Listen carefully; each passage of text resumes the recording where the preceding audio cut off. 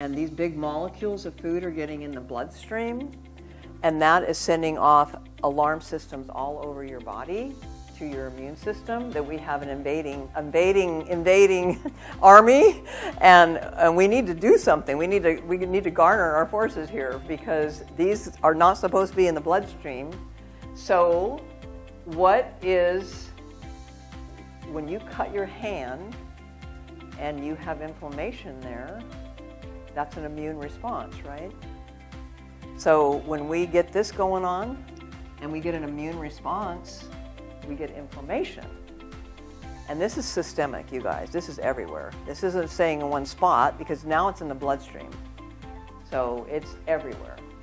So we have this chronic inflammation going on all over the body, floating around constantly. Every time we eat, this is happening. Some people have leaky gut and don't even have what you would expect to have, like cramping or bloating or gas or something to do with the gut, right? Some people don't even feel it, right? But they have an autoimmune disorder. This is the #1 cause of autoimmune disorders, right there. That has been going on maybe for a decade, and they didn't really know it. And this is why I'm such an adamant fan about no gluten, right? Because gluten will shear off the villi really quick.